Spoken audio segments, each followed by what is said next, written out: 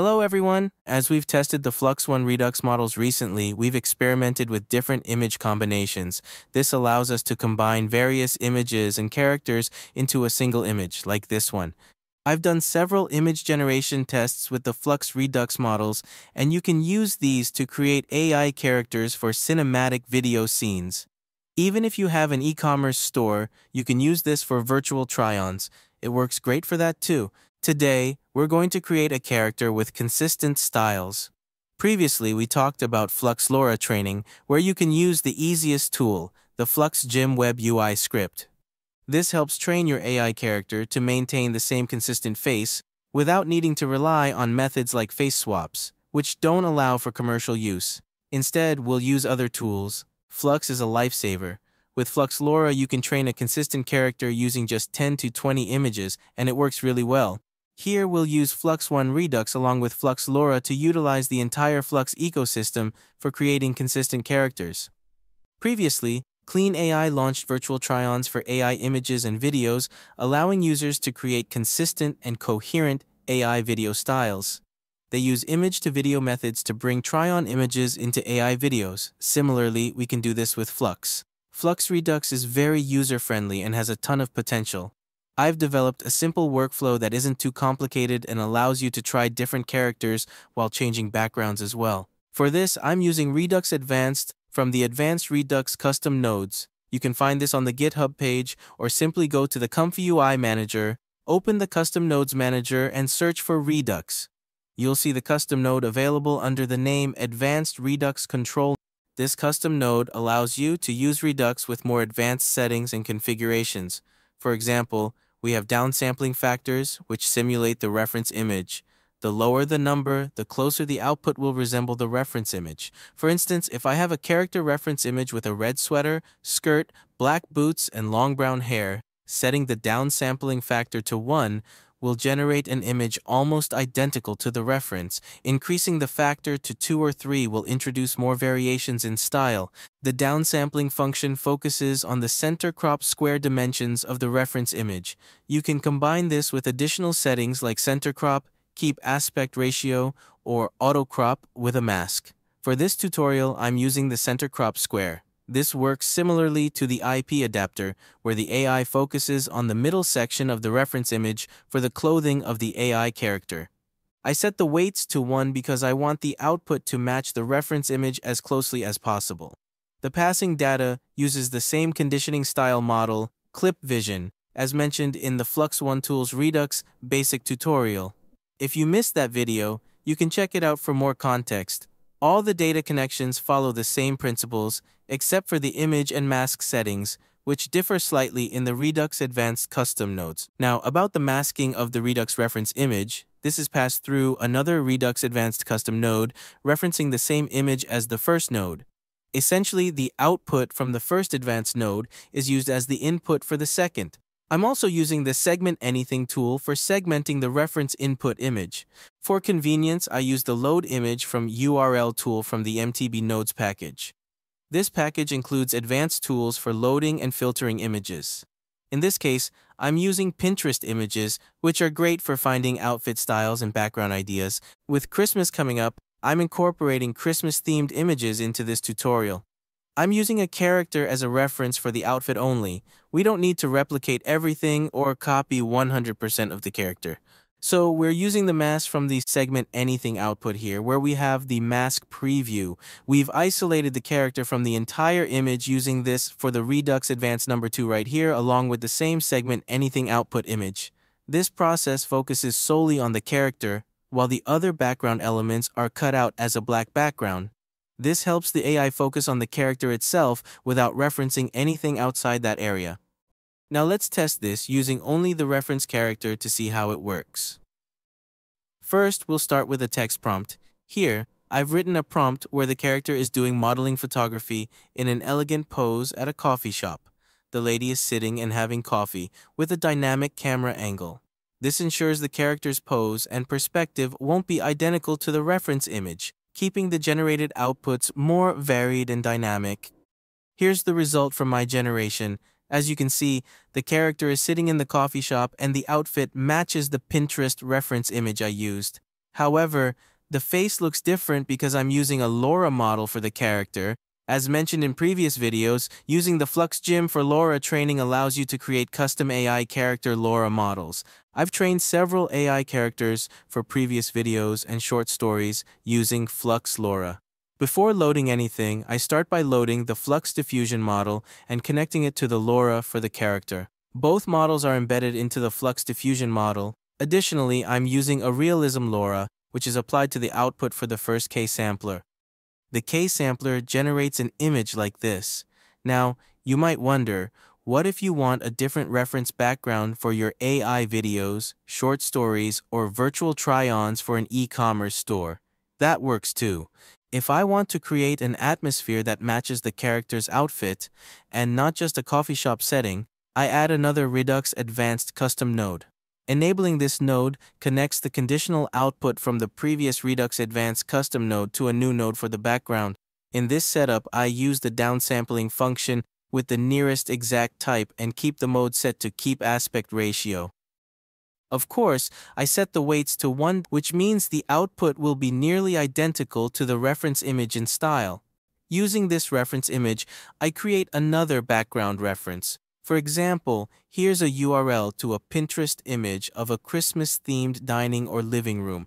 This reference is used for the background style. We're not copying or cloning the reference image exactly. The Redux style model works differently. It references the elements in the image and generates a new output inspired by it. Think of it like embedding models in large language models, where content is referenced to create a similar yet unique response. For diffusion models, this concept is applied to images. Let's run this setup and see the result. Without changing the text prompt, we'll compare the new image with the initial reference character image. Here's the first image, generated using only the reference character. Now let's generate another image with the Redux Advanced node connected to the background reference image and compare the two results.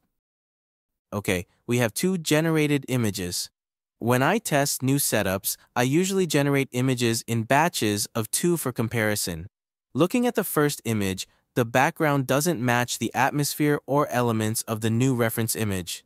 In contrast, the second image reflects the Christmas-themed living room, complete with a fireplace on the side. It still includes the coffee table mentioned in the text prompt, which wasn't part of the reference image. This second image successfully captures the Christmas atmosphere with a fireplace, a Christmas tree, and a white wall in the background. The Redux models replicated the style and elements from the reference image almost identically for the background, but then there's no coffee table or coffee in these two images. Since I used segment anything to focus solely on the character's outfit, the AI doesn't include a coffee table or coffee. Instead, it recognizes the style from the second reference image I added for the Redux Advanced. Using the nearly exact setting and keeping the aspect ratio ensures we have the background. However, the table and coffee elements come from the text prompt because those elements don't exist in the reference image. This works well for the AI, as it can incorporate additional elements into the generated image based on the prompt.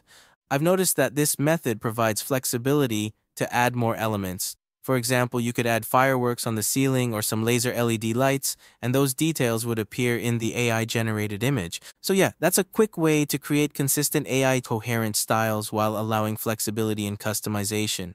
For instance, just because you want your AI character to have a consistent style doesn't mean they always have to wear the same clothes or exist in the same environment.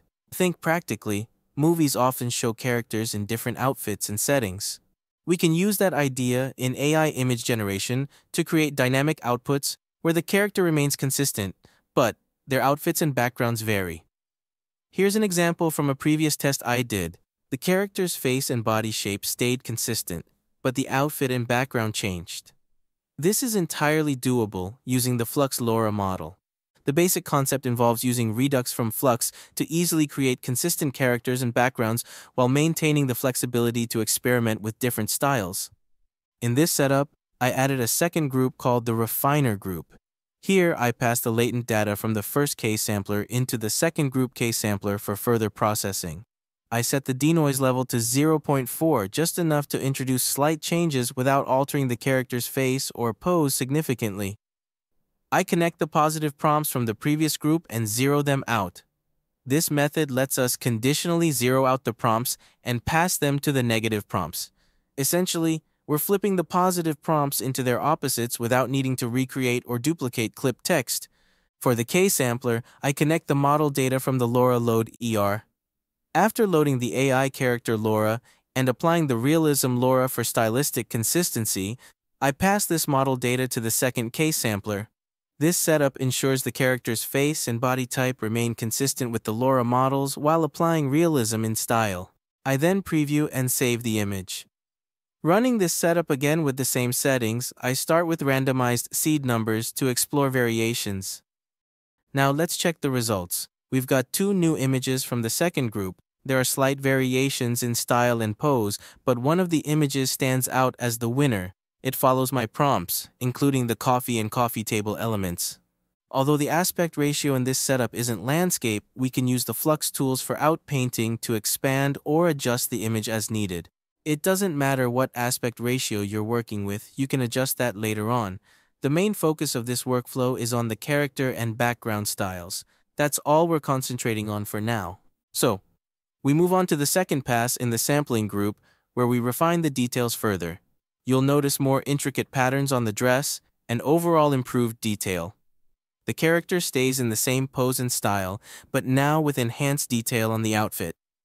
Finally, we save the image. I like to use the Save Image Extend nodes because it helps me stay organized by saving images into different folders. That's just my way of keeping things tidy. So far, this has been pretty cool. Let's give it a try. Let's say we're creating an AI video story for Christmas. I generate an image, save it to my folder, and bring it into something like Clean AI. Of course, you can use any AI image or video generator you prefer. This is just an example. Once I upload the image, I can create a prompt like Modeling Catwalk Fashion Try-on. This lets the character perform actions or movements I want, rather than just walking randomly like in this example here. We click Generate and see how it turns out. Here's the result. As with most AI video generators, the image-to-video feature takes an image from Flux Redux and turns it into AI animations. It's the same concept we've talked about before, using AI video generators to animate scenes from individual images. For example, here's a scene where the camera pans down to a fireplace, and another example featuring a character from my Flux Lora model. Now this isn't limited to female characters, you can use it for any AI character. In this case, I've got a male character dressed as a modern ninja trying to steal a diamond. I used a background featuring a mansion with a table in the center and a diamond as the inspiration for this generated image. The result is a dynamic scene. The ninja is close up, reaching for the diamond. From here, you could take it to an AI video generator, animate the character holding the diamond, and create a sequence where he runs away. This shows the kind of motion and storytelling you can achieve using these tools. I hope you found some inspiration for using Flux Redux and the Redux Advanced custom nodes. These settings make it easy to create consistent characters without needing face-swapping tools or other complex workflows. Thanks to Lora training, we can maintain character consistency. Once you've got your Lora models ready, you're good to go. That's all for this video. I hope it gave you some ideas for your AI projects. See you in the next one. Have a great day. See ya.